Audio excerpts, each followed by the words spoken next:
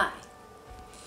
Do you ever wonder why sex is one of the main reasons why people get divorced?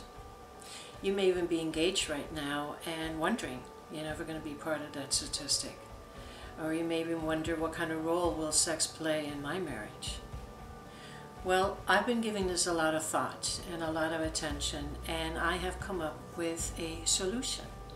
And I would like that to share with you, so please watch this video and you will learn what it is.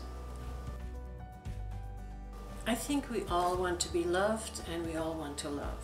That is just the way we're designed. We're designed to do this life with somebody. We really can't do it alone.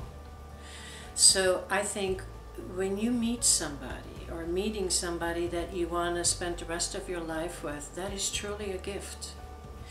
And it is also an opportunity for you to fulfill that underlying needs that we all have, is the need to love and be loved.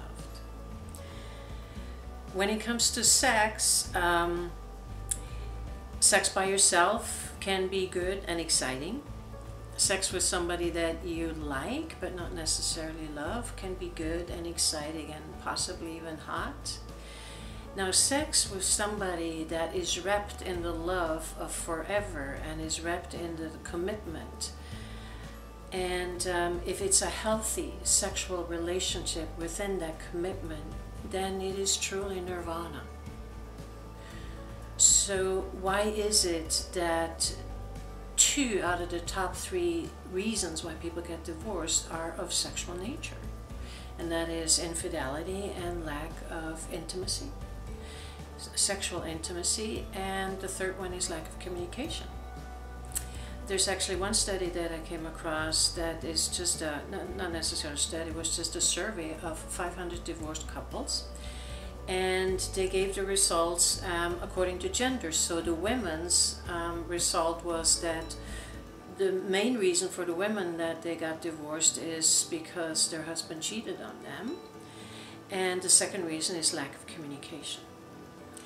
On the other side, by the man, their main reason, which is interesting, is lack of communication, and the second reason is lack of sexual intimacy. So it is clear that we're really not ready to go into a forever and always with our sexual relationship, with our sexual desires. So what can we do? You know, well, we obviously need to do something differently because we're not prepared. What we could do is, you know, there's premarital therapy. So we could have some premarital sex therapy. That would be a good way to start. Then what we also could do, if that is not on your radar, then you can maybe possibly bring it into your vows. You know, we have gotten more creative with our vows. We've gotten more inclusive. We kind of, not everybody is still hooked on the in sickness and in health till death do us part.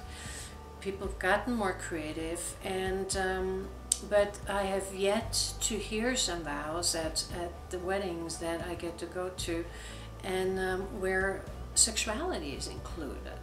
You know, for example, I would love to hear someone say, "And I promise you to be the best lover that I can be for us." So, you know, I know it takes more than just putting it in the vows, but what it would do is it would actually start the communication. It would start the conversation, and it could give you definitely a chance to get to that nirvana state and to create something that is lasting. Which brings me now to the solution. And what I have done with keeping all of this in mind, I have put together a program. And I call it the I Do program. What it is, it's a 5-session program that is designed to give you sexual knowledge, sexual skills, that will give you a chance to have a foundation on top of which you can build a strong and powerful and beautiful sexual marital life. This, I've put a little video together. You can click it, it's right up here, right next to my Cheetos, which is a snack that I'm definitely not proud of. The video explains what's in the sessions, explains how it works and when and how much it costs and the benefits and all of that yummy stuff. So do me a favor and check it out. And if you have any questions, you can click on my email. You can just write me, connect with me through my email.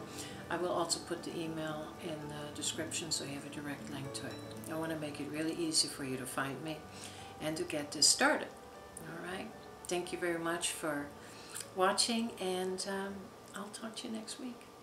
Bye.